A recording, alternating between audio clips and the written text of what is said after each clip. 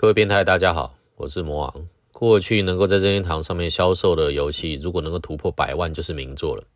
但如果今天能够有一个游戏销售数字是以1000万起跳，甚至能够改变整个游戏产业的作品，那么放眼整个游戏圈里面也只有这个系列了。这就是本次要为大家介绍的任天堂世纪经典名作《超级玛利欧兄弟》。说到玛利欧兄弟，我们要先从大金刚开始说起。1981年7月9号，任天堂发行了一款相当受到欢迎的大型电玩游戏《大金刚》。这款名作相信很多人在街机跟任天堂版都玩过，而原本大金刚这款游戏的设定其实是大力水手，最初的设想是由大力水手普派去营救被布鲁托绑架的奥利威，但当时因为任天堂没有谈下大力水手的版权，于是制作人宫本茂便将里面的角色全部修改，以自创的角色作为基础，结合了电影金刚的故事，而马里欧这个角色最早就出现在这个游戏里面，他是以一个善于跳跃的救援者 Jumperman 作为主角，去拯救被大金刚掳走的女子波琳，后来主角才被命名成马里欧这个名字的。值得一提的是，作为敌人的大金刚，其实一开始设定是马里欧养的宠物。是说一个人没事养那么大的宠物要做什么呢？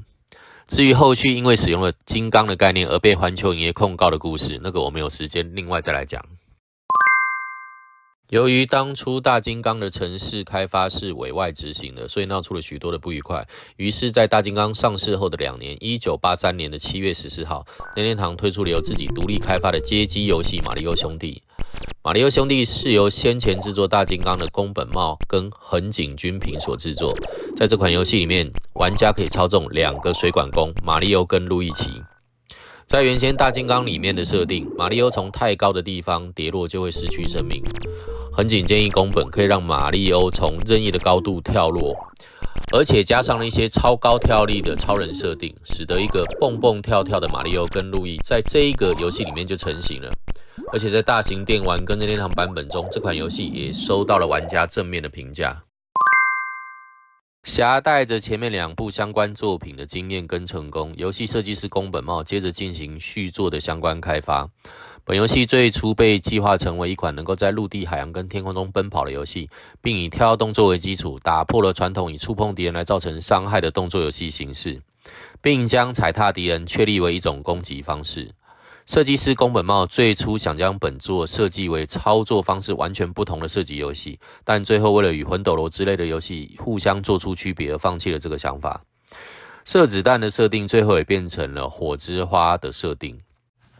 另外，为了增加游戏内在海洋中的相关体验，担任程式编写的中乡君彦特地咨询了负责任天堂版气球大战游戏程式的岩田聪，并且透露他是利用在那里获得并累积的技术诀窍而实现的。这也是我们能够看到马里欧这个角色在水中流畅移动的功臣之一。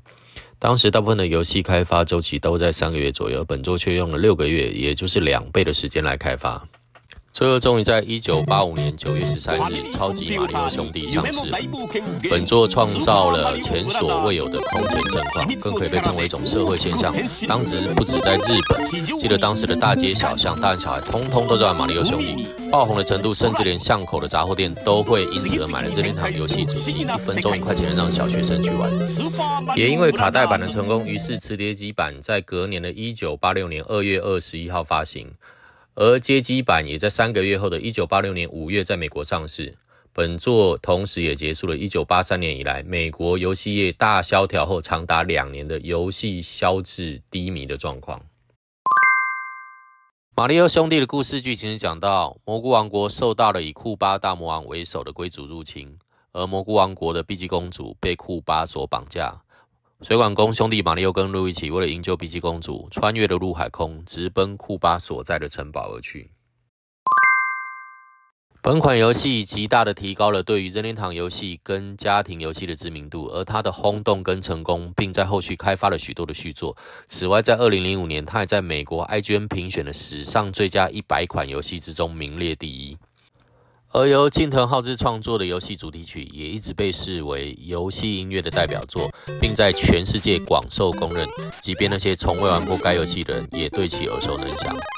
根据统计，红白机版本的超级玛利欧兄弟在全球的销售量高达4024万份，这种梦幻般的天文数字还没有把盗版的部分给算进去。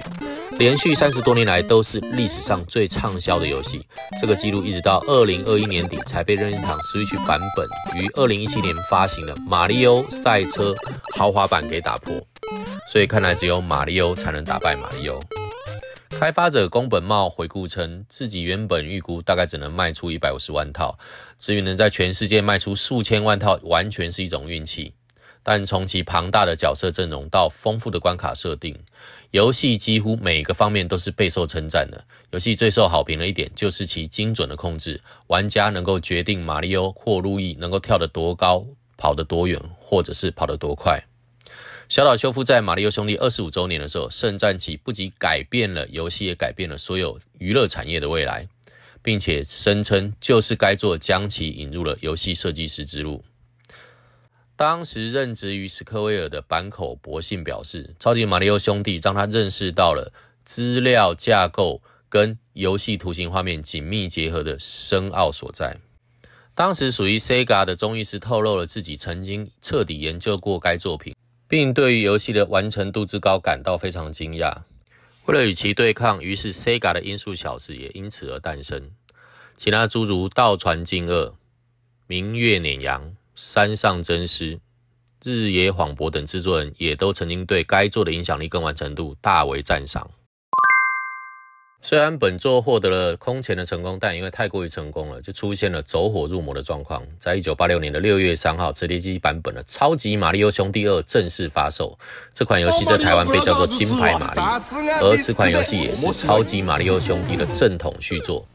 游戏使用了跟前作一样的游戏引擎，所以视觉风格是非常相似的。但宫本茂认为，当时的任天堂游戏普遍比较简单，他想要打造一个专门为了专业玩家设计的游戏，给精通超级马里欧兄弟的玩家来挑战。跟初代不一样的是，马里欧兄弟2的游戏难度大大增加，而且难度是超级变态性的增加。有玩过这款游戏都知道，这个游戏真的太虐心了，基本上就是有如登天一般的困难。而这款超级马里欧兄弟2也被魔王本人列入跟魔界村、冒险岛、地理探险一样的鬼畜系游戏。但因为这款游戏的评价太过于困难了，后来宫本茂在超级马里欧兄弟3的开发过程里面重新回归到那个注重游戏体验跟趣味的原点上。那你问魔王这款超级马里欧兄弟当年有没有玩到破关啊？这还要问，这些鬼畜游戏魔王一个一个都破了，因为这样不叫有够变态。多年之后自己回想起来，这些变态的东西都打不了自己，所以成年之后出社会也觉得就没有什么东西可以打倒自己了。其实在游戏已经相当成熟的今天，回头看超级马里欧兄弟在当时的时空环境下的确创造了许多辉煌的记录，而它的成功就其根源也是建立在游戏的趣味性跟游戏的乐趣的这个基础上面。魔王曾经让家里的孩子稍微玩了一下超级马里欧兄弟，然后就出现了只要玩过超级马里欧兄弟大家都应该有经验的扯摇杆事件，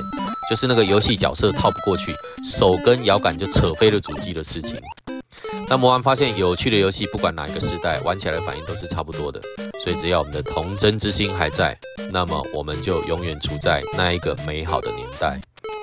好啦，就为各位介绍这款超级马里欧兄弟到这个地方，下次有机会会再帮大家介绍一些有趣的复古游戏。我是魔王，一个外表跟内心一样变态的中年阿伯，我们下次见。